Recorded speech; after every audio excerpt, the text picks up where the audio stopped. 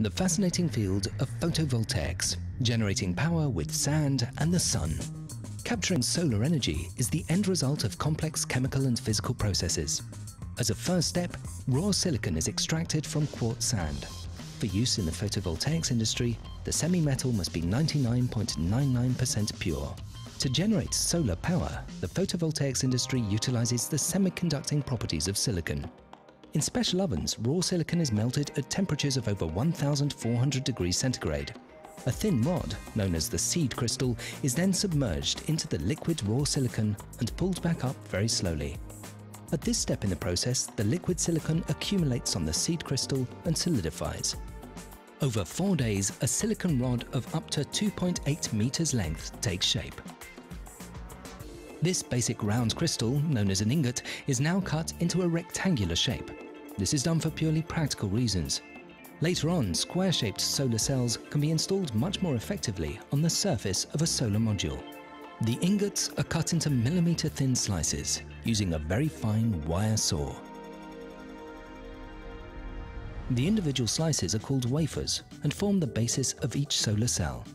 Once the wafers have been cut, they are sent through a wash tunnel.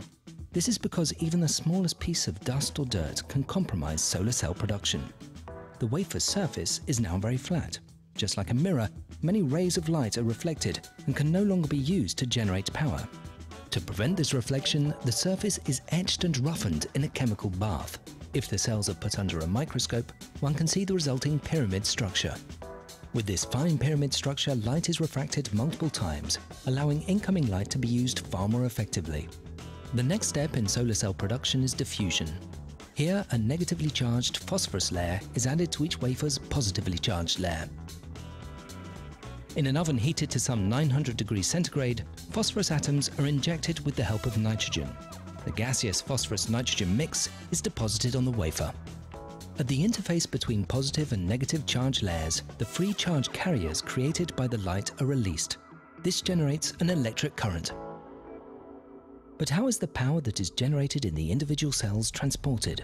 A stamp presses a silver alloy onto the front of the cells. This creates the typical grid pattern. This silver coating ensures that the power can be transported later on. The solar cells are now complete. They can generate and transfer power. But each cell has a different level of electrical conductivity. In a series of tests, the cell's conductivity is evaluated and sorted. Following the test phase, the solar cells are assembled. The cells are soldered together in such a way that the voltage accumulates. In a process referred to as lamination, the cells are assembled behind a pane of glass. As a result, they are protected from the elements for more than 25 years. One solar module contains 60 cells. When a number of modules are connected to one another, a solar power plant is created.